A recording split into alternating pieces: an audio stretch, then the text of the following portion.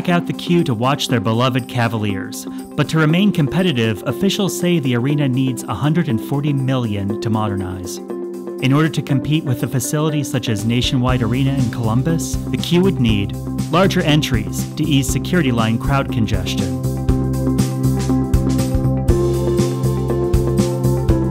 more exterior windows,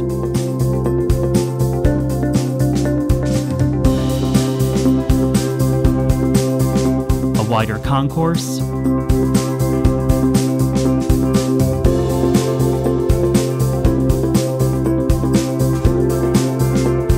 more seating options,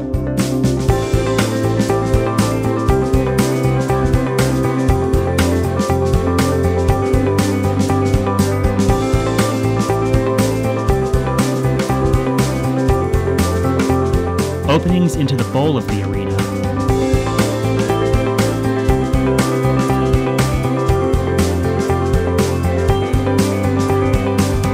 two more escalators, and an additional set of elevators.